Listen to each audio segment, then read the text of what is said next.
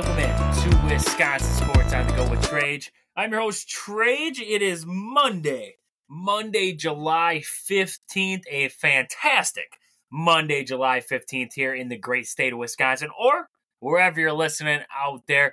We got some storms rolling through. Coming up here today, it sounds like, starting in early morning and then working its way through the day. Possibility of pop-up showers, pretty good ones along the way here today. So hopefully staying dry out there. If you're out there listening, hopefully you're staying dry. Hopefully you're staying safe. Hopefully the weather isn't too terrible in your area. It was getting dry, right? It was getting dry. We needed the rain. Rain's back.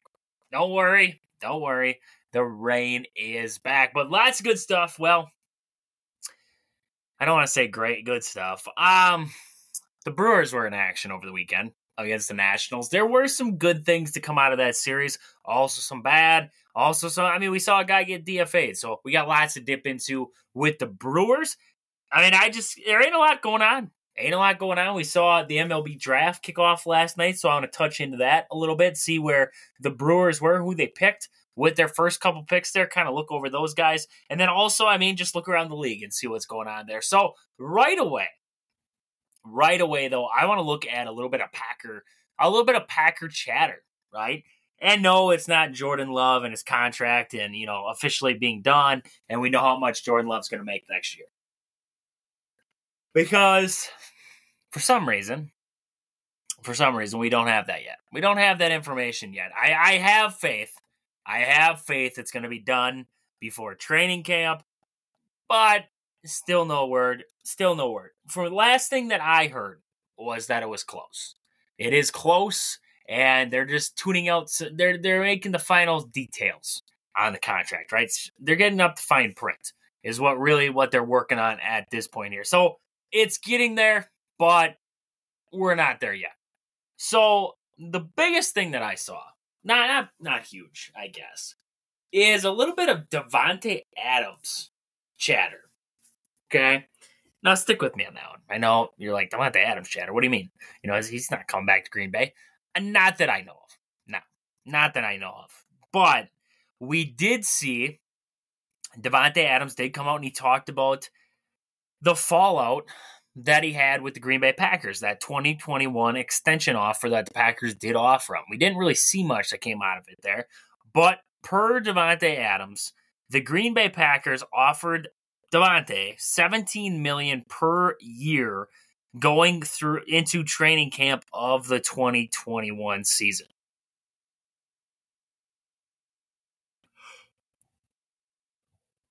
Now, that seems like a lot of money.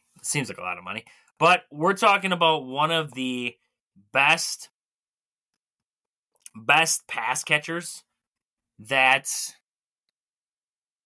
the Packers had, and could be up there with, in that realm of better receivers that Green Bay has had, right? An all-pro caliber wide receiver. And the Green Bay Packers, basically, 17 mil, he's not even in, the top of the market then for wide receivers. So they're playing that game with a hometown discount again.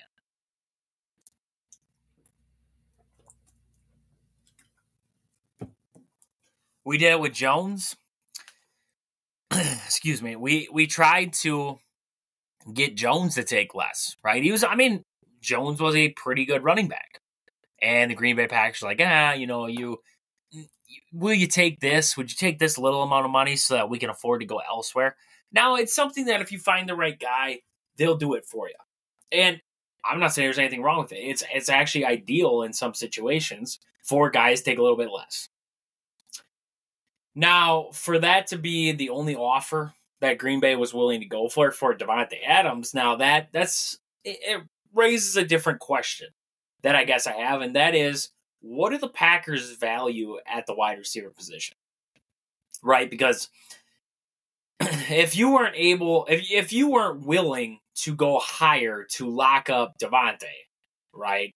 One, and like I said, an all-pro caliber basically an all-pro wide receiver, right? And your best catch option, and one of the best in the game at the time, if you weren't willing to go out of your way to offer more to Devontae Adams, what tells you now Christian Watson, Romeo Doubs, Jaden Reed, I'm not going to throw Bo Melton into Romeo Doubs.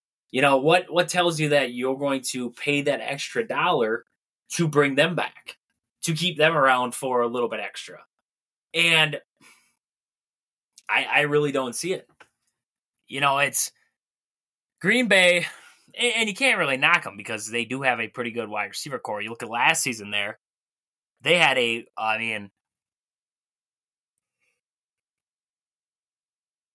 last season there, they had the youngest and the least paid wide receiver room in the NFL. And it worked, right? It got the job done. So you can't complain too much about that scenario. But now it's about constantly bringing in weapons then. Look at Bo Melton, right?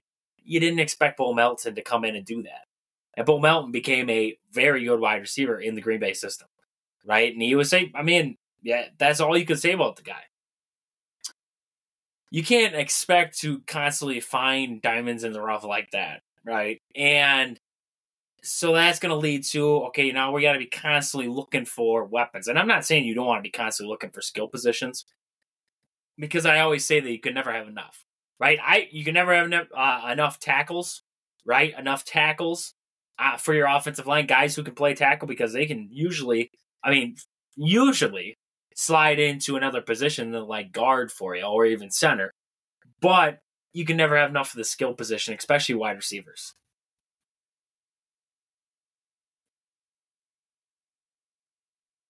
So I'm not going to say that Packers are wrong in kind of working this way, and maybe it does change, right?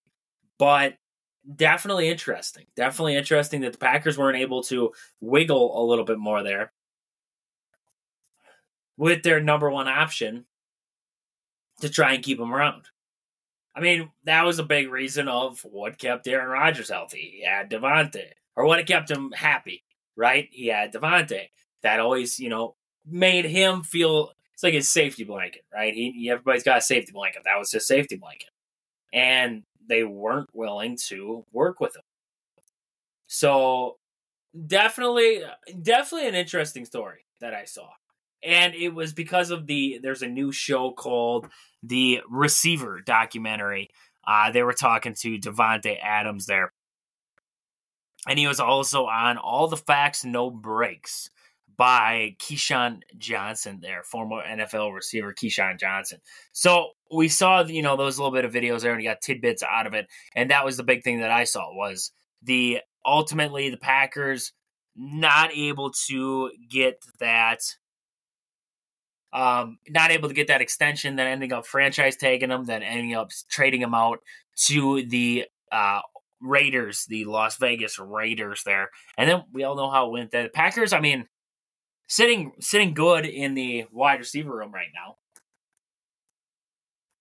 So it didn't hurt them drastically, but at the same time, it's like, you got to be willing to open up the checkbook every once in a while and possibly sign a guy like this, right? So definitely something to keep an eye on there with the Packers. It's been kind of a growing trend, I guess you could say, that at times they aren't able or willing to open up the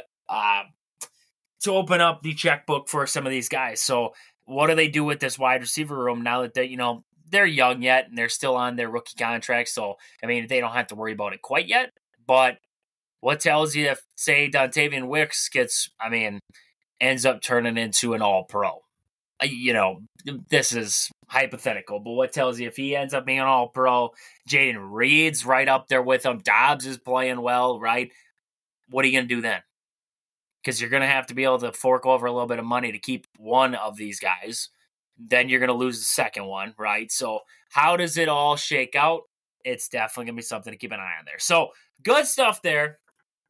Good stuff there to start it out. And like I said, if you haven't, you can get over there and you can listen to the full interview there with Devontae Adams. That is on Keyshawn Johnson's podcast there, All Facts, no breaks there with Keyshawn Johnson, former NFL wide receiver there. But with that, before we move on, before we get to the Brewers for the day here, I want to get to some sponsors of the show here quick. First, Game Day Supply in Alaska. Do you have a sports club or team? Are you looking for some sweet custom uniforms or apparel? Check out the awesome crew at Game Day Supply in Alaska to help your team get the sweetest gear. Find them on Facebook at Game Day Supply or online at GameDaySupply.net. Also, Sport and Spine Clinic in Greenwood, Wisconsin. If you've been injured recently, whether it's at work, whether you're mowing the lawn, playing with kids, whatever it was, and you felt something you probably shouldn't have felt, and it made you think twice about doing something like that again, and you're like, I need to get better, I need to get more mobile, and you think you might need to go to see a physical therapist. Well, you got to get yourself down and see Chad at Sport and Spine Clinic in Greenwood, Wisconsin. He'll get you right. He'll get you back to work, back mowing the lawn, back playing with the kids, feeling better than ever. Sport and Spine Clinic in Greenwood. Sports Scene, sports cards, and memorabilia. Located in the Marshfield Mall in Marshfield, Wisconsin. You got to get down there and see Al. He's got everything you need, from sporting cards to memorabilia, jerseys, model stock cars. He's got it all. Sports Scene in Marshfield. Marshfield Motor Speedway is located just 3 miles outside of Marshfield on County Road H. Get down there this summer. Still tons of family fun for all ages. Great food, great drinks, great atmosphere. Nothing better than a great summer day or night down there at the racetrack. So Marshfield Motor Speedway is there in Marshfield, Wisconsin. Pittsville Farm and Home Center. At the store, they serve you anything from hydraulic hoses to red roses. Stop in and see the awesome crew at Pittsville Farm and Home Center in Pittsville, Wisconsin. And also your hometown team, Century 21 Gold Key Realty. Call Peggy Sue or Anna to find your dream home, or if you're looking to sell, find them on Facebook at your hometown team, Century 21 Gold Key Realty, or stop in and see them at their location in Marshfield, Wisconsin there. But with that, Brewers talk. We gotta get to the Brewers today. Lot of interesting stuff happened with the Brewers yesterday. There's gonna be some anger from some fans over what they saw over this last weekend here. We see the Brewers take a rough series loss to the Washington Nationals there. And first couple games, you look at game two. Game two of that series, I seriously thought that the Brewers, 5-0. 5-0 to open that thing up. And I seriously was sitting there and I'm like, okay. We're down at the Jefferson County Fair this weekend. We're down there showing horses down there. And I saw the beginning, and I was like, I need to pay attention to this, Brewers jump out to a big lead. I'm like 5-0 here in the first. Brewers will be fine. Nationals, 3 in the fourth, 1 in the seventh, 2 in the ninth, over. This was a series that the Brewers should have. It isn't even a should have. This is a series the Brewers definitely should have had. Right? And the Nationals just found ways to score runs. Game one, they jumped all over them early. Brewers weren't able to shut them down. They weren't able to add on runs. This was just a rough series all the way through until game three. Right? Game three, the Brewers figured it out. First couple games of the series, the Brewers definitely struggled in this one. So let's look game one. Let's look at Friday's game there against the Nationals, a 5-2 loss for the Brewers. 12 hits for the Nationals in that one, 4 for the Brewers in that game. You look at the lineup, they had 4 hits, and 3 of them came off the bat of Sal Frelick. 1 came from Adames in that game. So that tells you where the Brewers were in that one there. Freddie Peralta gets roughed up in that game. 5 innings, 10 hits, 4 earned runs, no walks, 6 strikeouts, a home run given up. The home run ball continues to be one of the biggest issues for the Milwaukee Brewers. I don't get it.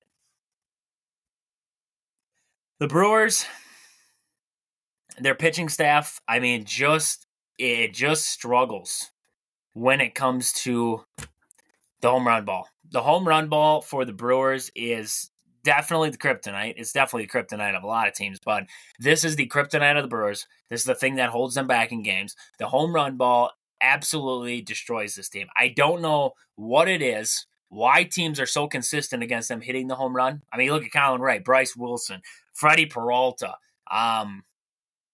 Look at the bullpen, Hobie Milner, Payamps, Paguero, right? Teams are finding ways to hit the long ball against these guys. Is it pitch location at times? Yeah, it's 100% pitch location. Though I mean, man, oh man, it is a struggle right now. So Freddie gives up a home run in his outing there. Then we saw Payamps for an inning, zeros across the board. Good to see from Payamps. Milner for 2 innings there. 1 hit, 1 earned run, 2 Ks, and a walk for him. And then we saw Bryce Wilson for an inning there, 1 hit and 1 strikeout. So Milner gives up another one. Gives up another one in this game. Not a good look for Hobie Milner. And I'm gonna get more into talking about a couple of the guys out of the bullpen there that have struggled and what the heck the Brewers are gonna do, because they could use those guys to come back into full force here. Outside of that, I mean, look at the Brewers, 1 for 4 with runners in scoring position, 7 guys left on base. Didn't have a lot of opportunities with guys on because not many guys were getting on. They had 4 walks in total on the game there, 2 by Trag, 1 by Contreras, 1 by Yelich. Outside of that, the only other guys getting on, Frelick 3 times and Adames once there. And getting into scoring position was rough for the Brewers in this one. So Brewers, I mean, ultimately end up taking the loss 5-2 in this game here. Jesse Winker couldn't hit for the Brewers, but goes 2 for 4 in this game against the Brewers. He has a home run in this one. He had the home run against Freddie. He had the home runs against Freddie there. Something that the Brewers hoped he was going to do last year for him. He's been doing this year for the Nationals. I don't know. It's difference of area. Worst part is, though, is he couldn't hit at American Family Field, but he hits for the Nationals at American Family Field, right? I mean, it's a rough one for the Brewers there on Friday there. I did not know that Juan Yepes did play for the Nationals. That is Juan Yepes. He played for the Cardinals for a little bit there. Juan Yepes. He played for the Cardinals for a couple of years, 2022 and 2023, and now he's with the Nationals. I did not know that. So not a good start to the series there on Friday for the Brewers. But looking at the Saturday matchup, Brewers dropped that one 6-5 also. The Brewers, I mean, like I said earlier, they jump out to that 5-0 lead in the first. I'm like, okay, here we go. Set to cruise. We're going to be fine. This is going to be the bounce back game. Yesterday was just a fluke.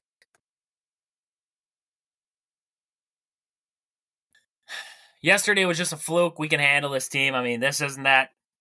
We're good. Here we go. We don't like to sweep series. We like to just win 2 out of 3. And all of a sudden, Nationals find 3 in the top of the 4th. They find 1 in the 7th. They find 2 in the top of the 9th. And all of a sudden, we're staring at a 65 hole heading to the bottom of the 9th. And it was just downhill from there. So 12 hits for the Nationals, 6 for the Brewers in this one. The Brewers, again, give up 12 hits in this game. One of them was the big one coming off the bat of C.J. Abrams in this game here. And he had the home run there against Trevor McGill late in this one in the top of the 9th there. It gave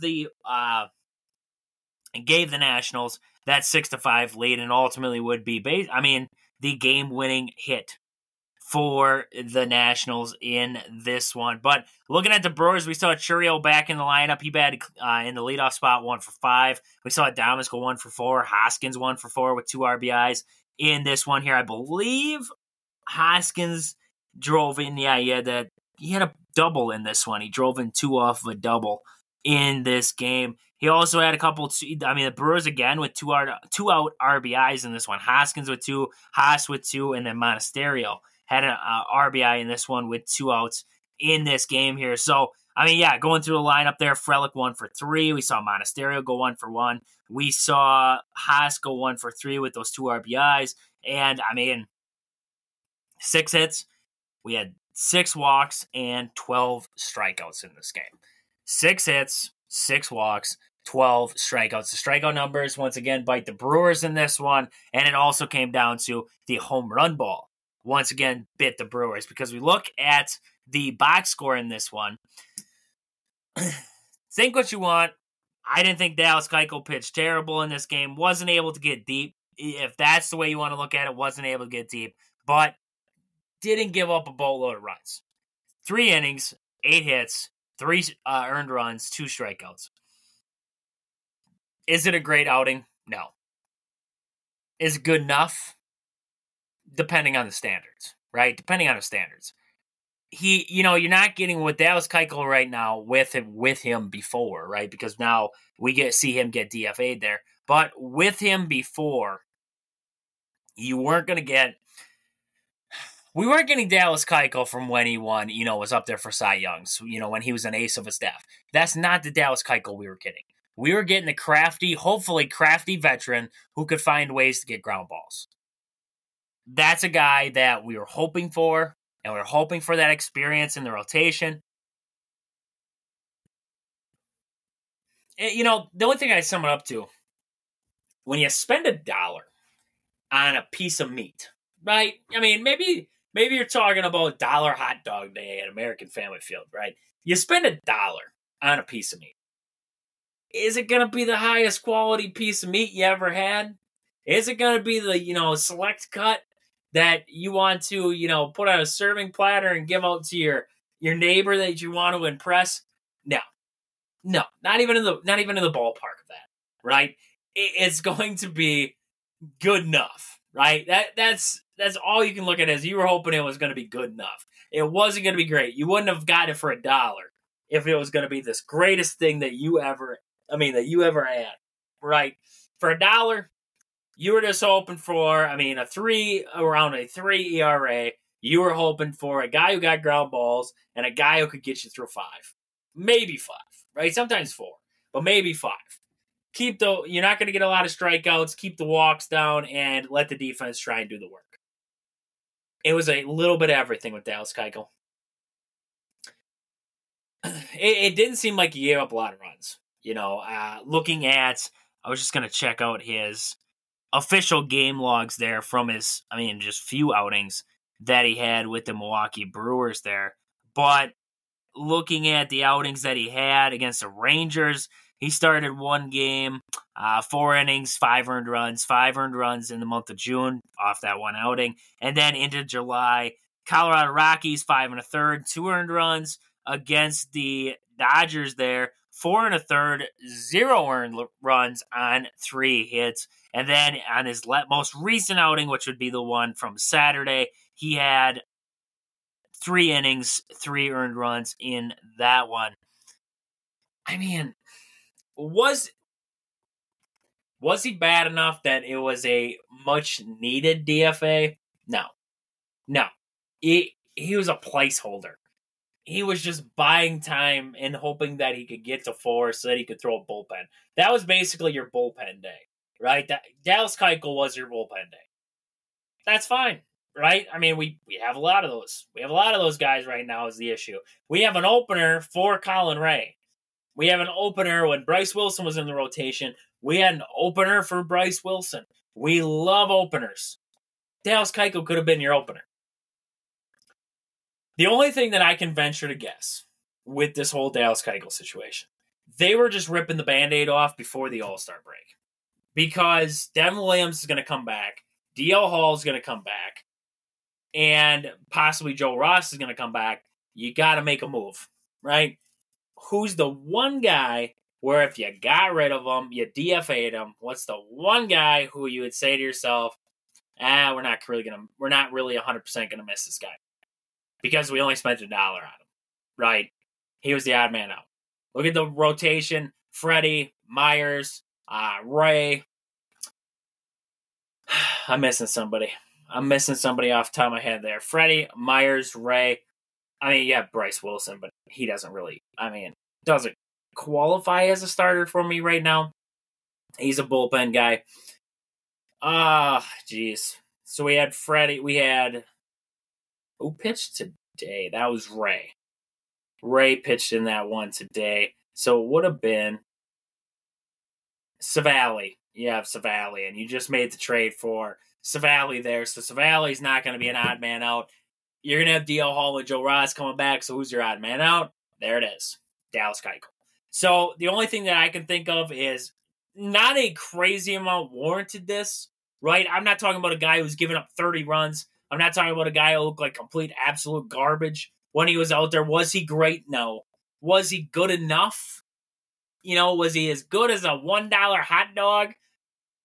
Maybe. I mean, I'm a big fan of a $1 hot dog, right? That's my favorite day. That's my favorite day at American Family Field is when I can have a $1 hot dog. So I'm not going to say that it isn't a great day with a $1 hot dog, but he wasn't horrible. He wasn't the worst thing that has ever. I mean, Matt Garza. We've had Matt Garza before, so nobody can say he was the worst pitcher that the Brewers have had, right? He wasn't. He was never going to be that Cy Young guy. Right? He was never going to be that Cy Young guy. He wasn't going to get back to that point. That's what I think a lot of people failed to realize along the way there. So Dallas Keuchel gets DFA'd. I mean, basically right after that start. Like, that was it. They wanted to see one more. I basically use him one more time, and then they were good. We're going to get Hall back. We're going to get Joe Ross back eventually. We'll see on the flip side, dude. You still got Jacob Junis in the bullpen, right? Jacob Junis is the bullpen. Bryce Wilson's still in the bullpen.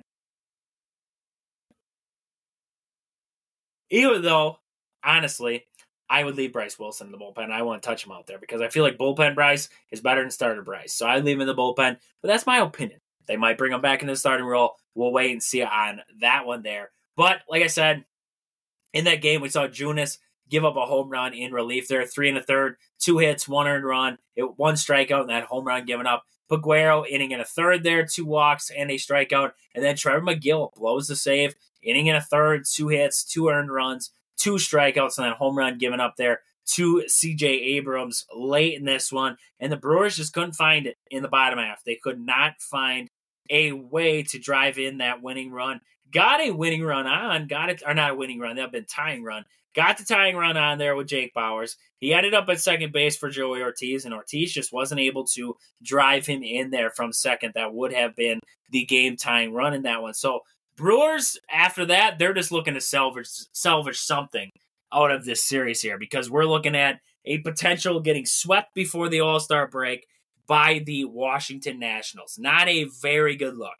Not a very good look for a team that has been very much exceeding expectations here in the first half of the season. If they would have got swept by the Nationals before the All-Star break, definitely would have been a shot. Definitely would have been a shot to morale there. But the Brewers, they find a way. They find a big way to take Game 3 of the series there. Brewers win 9-3 in that one. 12 hits for the Brewers, 7 for the Nationals. This one, 2 errors for the Brewers in this game, though. In that one, we saw everybody get a hit outside of Bauers and Churio in this one. We saw Trag get a hit in that leadoff spot. Contreras, he had a hit and an RBI in this one. Yelich goes 1 for 4. Adames goes 4 for 4 in this game here with 4 RBIs and 2 runs scored there and a walk. He also had a big home run. I believe he was only a triple shy of the cycle in this one. Frelick goes 2 for 5. He continues to have a swinging hot bat in this one. Joey Ortiz 2 for 3 in this game here. Bauers 0 for 3. Churro 0 for 3. And then Mitchell, this is what we've been waiting to see. He sends a absolute missile to dead center field, sends it over the wall, hits a big home run for the Brewers. There's something that we've been waiting to see out of Mitchell was a little bit of that power, a little bit of that pop. Prove to us that you're on a baseball, and we saw it in that one. Straight dead center drives a missile out of here, and there's nothing better. Love to see it. Love to see it there out of Garrett Mitchell. So great stuff there in that aspect. But looking at Sal Frelick, 2 for 5 in this one here. He's got the average up to 275 right now. And looking at him over the last 7 games for Sal, he's batting .333 over the last 7, .333 over the last 15, and .316 over the last 30 games. Talk about playing well. Everybody's talking about Yelich. They're talking about Contreras. Why isn't Trag in the All-Star game? Well, look at Sal Frelick here. Might not be the biggest power, the power threat that you'd ever see, right? But this guy is consistently putting bat to ball, and he's not driving. I want to say he's driving it. He's not driving it. He's got a couple of hard hit balls out there, but this is a guy who's just putting it out there and he's making things happen with bloopers and everything else in between. So love what I'm seeing out of Sal here. 17 hits in 15 games, 31 in 30 games there. Love to see it. Love to see it there out of Sal Frelick. So good stuff there for Sal and for the Brewers when he is hitting there, especially in the middle of that order, getting things going. Good to see Joey Ortiz go for 2 for 3 in this one. Joey Ortiz, like we know, he's been out for a while, comes back, had a couple of games there where he was a little bit rough, but I mean, getting it going. Hopefully getting it going here, coming into and going off of that All-Star break. Also, Willie Adames. We need Adames to get going, right? Adames is a main cog in this offense. If he's going, it's going. And, 4 for 4 in this one. That's a good start, especially heading into a little bit of a break here. So, hopefully we see him get his bat right and get going again. Also, Contreras, he's going to play a little bit in the All-Star game. Hopefully after that, he gets a well-needed, well-earned break, and William Contreras can start hitting the baseball around like we saw a little bit there to start the year there. So the Brewers, they drive in 9 runs in this game here. They were 5 for 14 with runners in scoring position. They left 8 guys on. Not a bad day by any means. Zastrini started it for the Brewers, inning and a third there. No hits, no earned runs, 1 strikeout. Colin Ray goes 5 2/3, 5 hits and 2 earned runs, 7 strikeouts. Milner for an inning there, 2 hits, 1 earned run, and zeros after that. And Pyams for an inning, 0s and 3 strikeouts in this one. The Brewers tally up 11 strikeouts in this game here. Great stuff. Great stuff to see. Great stuff to see out of a Brewers team that is needing one of these two, Hobie Milner and Yoel Pyams. They desperately need one of these two to just figure out something. Just get back to, what do we know about Yoel Pyams? What do we know about Hobie Milner? We need one of those guys to get to that. What we saw from last season, what we saw at the start of this year, that is what the Brewers desperately need those guys to return to here. Pyams, you look at last season, became the setup man for the Brewers, To start this year, he was in a closing role a little bit, right? And as of late, the ERA has bounced around for Yoel Pyams.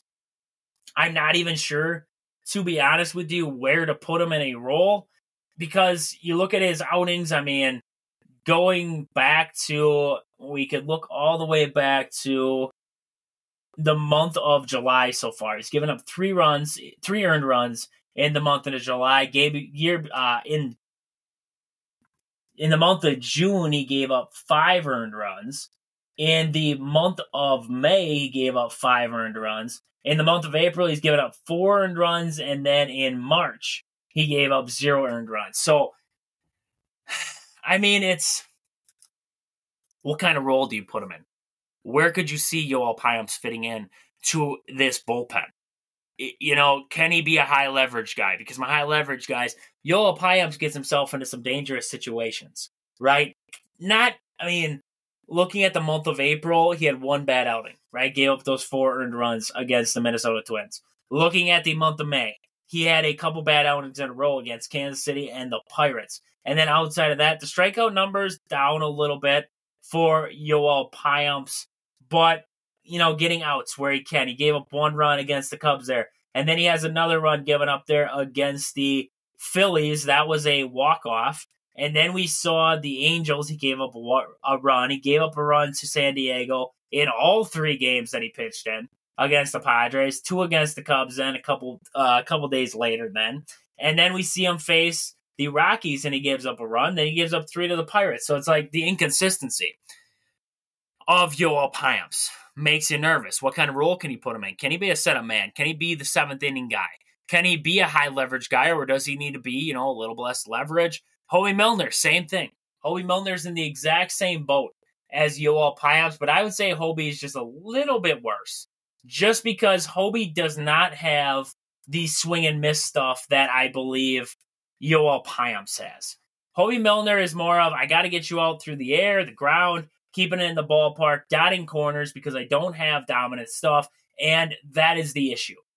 He doesn't have the dominant stuff, yet he pitches like he does. And the home run balls have been prevalent against Hobie Milner. You look at his first outing of the year against the Mets, home run given up.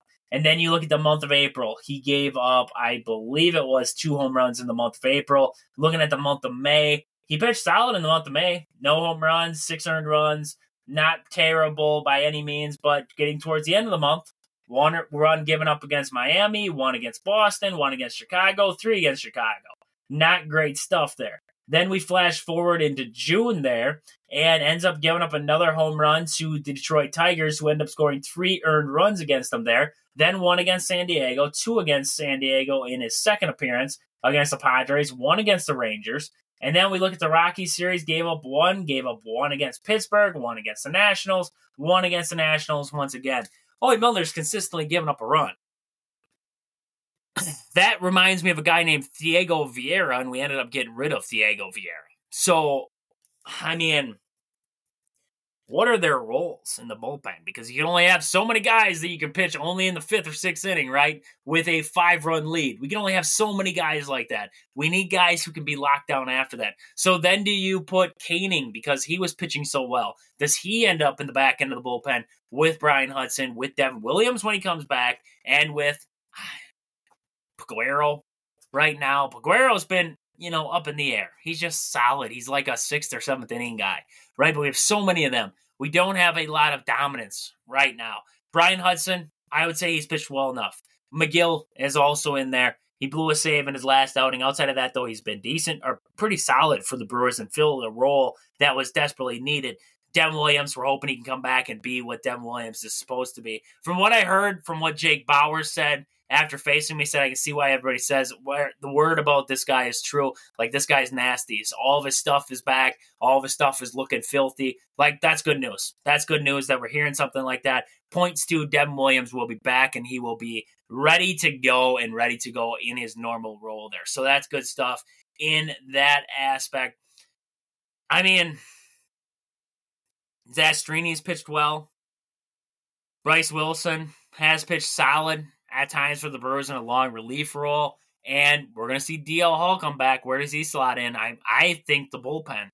To be honest, I think the bullpen. And once Joe Ross comes back, where does he slot in? Is he going to be back in the rotation? Are they going to send somebody down? Are they going to put him in the bullpen? Where is he going to go?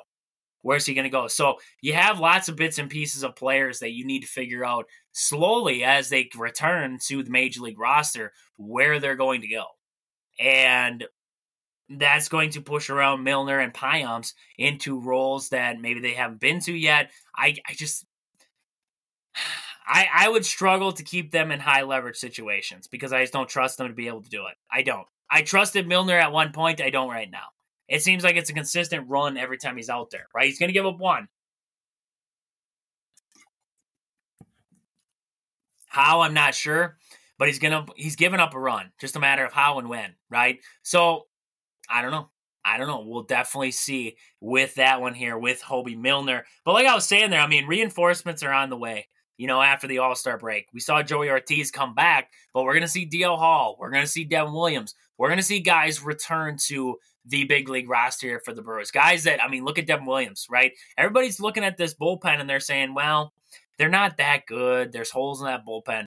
Devin Williams ain't even there yet, right? Devin Williams is not there. So if Devin Williams comes back and he can be 95% of the Devin Williams we know, they're already that much better, right? And, you factor in that Abner Uribe was supposed to play such a huge role in this bullpen, and, well, now we see him. He gets in a fight, ends up in minors, ends up, in a fight down there, ends up in, on the injured list, and now has knee surgery. So we're not going to see Abner Uribe back at all this season. That does not help. That does not help whatsoever. Maybe DL Hall comes in, he fills a role like that, Abner Uribe role. We know we know that DL Hall can touch triple digits, right? We know he can run it up there. Maybe we see him come in, fills that role, and maybe becomes a 7th inning guy, right? A lefty there in that 7th inning. That would be I think that'd be a solid move for the Brewers there. So maybe we see something like that. But like I'm saying, reinforcements are on the way. Everything will be okay for the Milwaukee Brewers here going forward. It's just getting them back, getting them ready to go. And hopefully we see, the Brewers come out this second half just guns a-blazing there. We got lots more to get into with the Brewers tomorrow there. Talking about this first half before the pre-All-Star break, first half of the season there. Talking about stats, talking about who's been good for the Brewers, who hasn't. Talking about some of the returners, where they stand right now in standings-wise. projections heading towards the second half, right? Lots of good things to talk about there with the Milwaukee Brewers moving forward there. But right now, I want to look quick before we wrap it up for the day. I want to look. Tonight will be the 2024 Home Run Derby coming up there from Arlington, Texas, there at Globe Life Field there. And looking at some of the participants for this one, some of the participants that we'll see in this one, Gunnar Henderson from the Baltimore Orioles. If you guys have listened and you know about the crossover show there with Aaron from Brutally Honest Sports, he's a big Orioles fan, so he's super excited to see Gunnar Henderson get into this one. Gunnar, 27 home runs on the season. His longest home run was 430 feet there against the Rays. His hardest hit home run of 2024 was 112.3 miles per hour on April 29th against the Yankees there. So, I mean, Gunnar Henderson, 27 home runs on the season already. He belted 28 home runs in his 2023 All Rookie of the Year campaign. Now he's got 27 here already in the first half. That is crazy. That is crazy stuff there. The blossom that we're seeing out of Gunnar Henderson for the Orioles. Next up, we have a guy, no stranger. No stranger to the home run derby. Pete Alonso from the Mets. He's got 18 home runs on the year. His longest home run of 2024 was 446 feet. That happened on June 4th against the Nationals. Hardest hit was 115. That was against the Phillies there. It's going to be his fifth home run derby. It's going to be his fifth home run derby appearance for Pete Alonso there. Alec Boehm for the Phillies. He's got 11 home runs on the year. Longest home run was 427 feet. His hardest hit was 106. But he's a guy who's in here, but it's like Jaylen Brown in the NBA dunk contest. Like, he's there, but he's just there. Bobby Witt for the Royals, 15 home runs on the season there. Longest home run was 468 feet against the Tigers. His hardest hit ball was 112 miles per hour against the Rockies there. So Bobby Witt Jr., an exciting player for the Royals, gets in there. Marcell Ozuna from the Braves, 24 home runs on the season. 446 feet against the Marlins there was his longest, 114 miles per hour on a home run there against the Marlins. That was the same ball. So the one that he hit 446 feet, he hit 114 miles per hour there. Next up, we have Jose Ramirez from the Cleveland Guardians. His longest hit home run of 2024 was 436 feet. His hardest hit was 109. That was against the Orioles there. So Jose Ramirez will be participating in the home run derby. And Lourdes Garcia from the Rangers there, 17 home runs on the season. 428 feet is his longest. And that same one, he had 110 miles per hour there. Big fella from the Texas Rangers, going to try to show out for the home crowd. Teoscar Hernandez from the Dodgers, 19 home runs on the season. 431 was his longest there against the Giants. His hardest hit came against the Marlins. That was 108 miles per hour there for him. If I had to guess, longest home run, who is gonna win the home run derby? I'm gonna take Marcell Ozuna from the Braves. I'm gonna take Marcell Ozuna, the guy that I would want to see win it. A guy that I would really want to see win it is Bobby Witt, because I feel like Bobby is like a jack of all trades player, right? Good defense, good. I mean, he's got great speed. He's got extra base hit up the wazoo. I mean, triples, doubles, everything in between. He's a guy who moves the baseball and gets on for you. The home run ball, I mean, we're talking 15 for him, right? He's got 15 home runs on the season already. He had a 30 for 30 campaign last season there for him in 2023, but got his first All-Star nod this year, and now we're seeing him in the home run derby. I think it'd be definitely cool to see him win it. Seeing Gunnar Henderson win it too, I think that'd be cool. That'd be cool, seeing Gunnar win it there. A young guy. I don't want to see Pete Alonso win it. I don't want to see Pete Alonso. I really don't. I'm done with the Polar Bear. I'm serious. After he got the All-Star nod, it irritated me enough. I mean, Christian Walker was well-deserving. This whole All-Star game baloney irritated me with the first base position, with the second base position. It all irritated me there. But with that, that's about all I got for today. I said I was going to get into the Brewers draft. I'm going to wait we ran a little bit long already today. I'm going to wait. We're going to get the second round in. We're going to get third round in, get a little bit deeper in the draft. And then I'll be able to just start spewing out prospects. We'll have a Brewer Day. We'll have a Brewer Day here on the show. But in other exciting news and awesome news, and was great to see. And I guess no matter where you stand on it, I guess it was, in my opinion, it was pretty awesome, we saw a Brewers minor league player, Wes Clark. He was baptized on the field.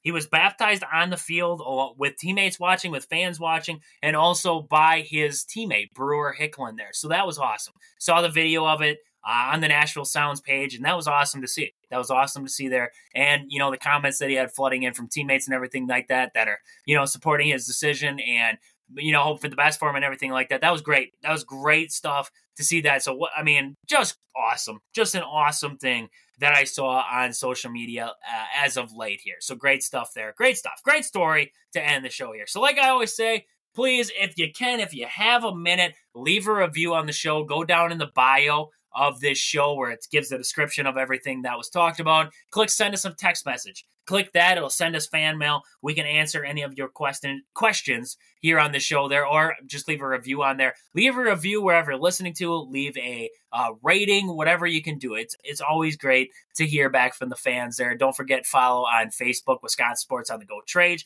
Also, Instagram, Twitter, wherever you can find us there. So with that, this has been Wisconsin Sports on the Go with Trade. Thank you guys for listening. I hope you guys enjoy the rest of your Monday. But until I talk to you guys again tomorrow, deuces.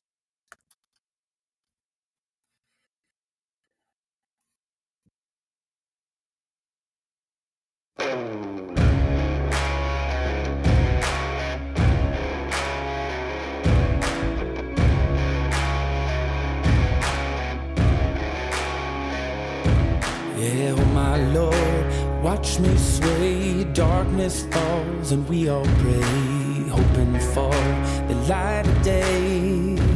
Down to the river I have held the devil's hand, felt the weight of my own sin, burdened by the heart of man. Down to the river, down to the river.